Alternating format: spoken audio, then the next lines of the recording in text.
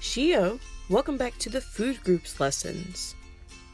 Have you been testing your food group knowledge when you eat your meals like breakfast, lunch, or dinner? Today, we are going to learn about a new food group. But first, let's review the food groups we've already learned about. Our first food group included foods like pomegranates, these sweet grapes, and even these bright peppers. Do you know what food group these all belong to? This is the fruit food group. Remember, fruits are usually sweet and always have seeds. How about this next food group? It included foods like this artichoke, these bright-stemmed rhubarb, and this funny-shaped kohlrabi. What food group are these in? This is the vegetable food group. Vegetables can come from the leaves, stems, or roots of a plant. Let's do our last food group. It included milk, this creamy yogurt, and all of these cheeses. What food group is that? This was the dairy food group. Remember, all dairy products come from cows and are made from milk. And now, let's move on to our next food group. Can you guess what it could be? Today, we are going to explore the protein food group in a very special way. First, we will explore the group by including animal-based protein. The protein group includes meats, beans, fish, eggs, nuts, and seeds. Some of the meats include chicken, turkey, beef products,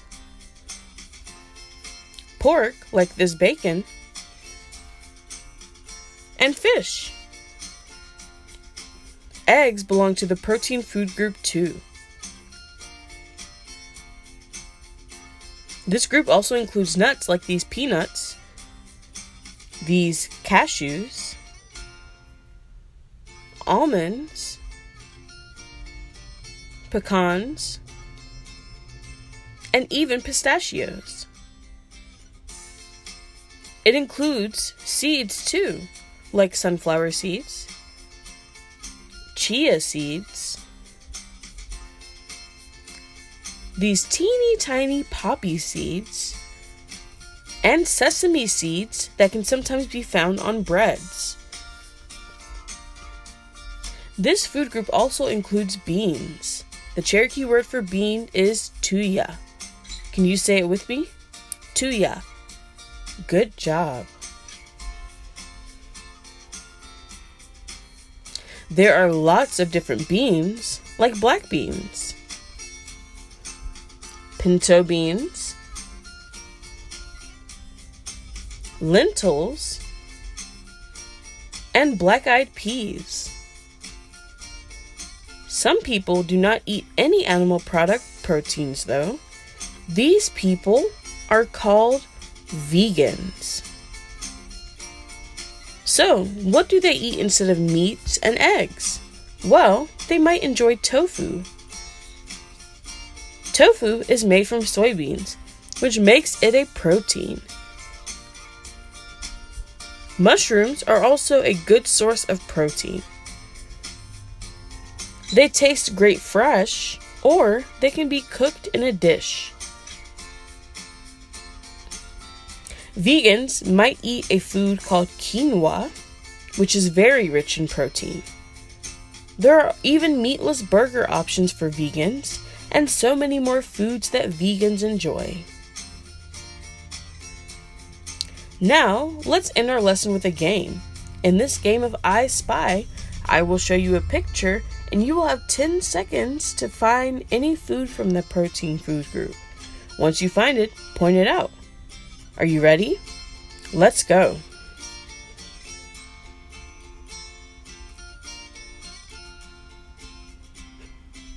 You have 10 seconds to find all of the protein here. Did you find it all?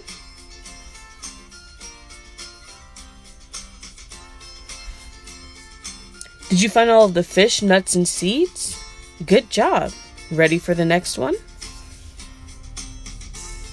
10 more seconds on the clock. Find all of the protein in this picture.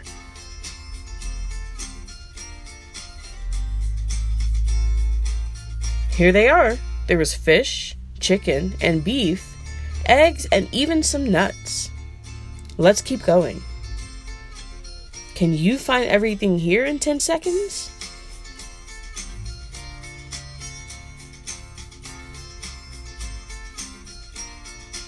Here it is. There are mushrooms, nuts, beans, and even some seeds in this picture. Great job on that activity. I hope you had fun. That's the end of our lesson today. Did you learn anything new about proteins? Can you guess what the next food group will be? Until next time, Dona Dago Ha'i.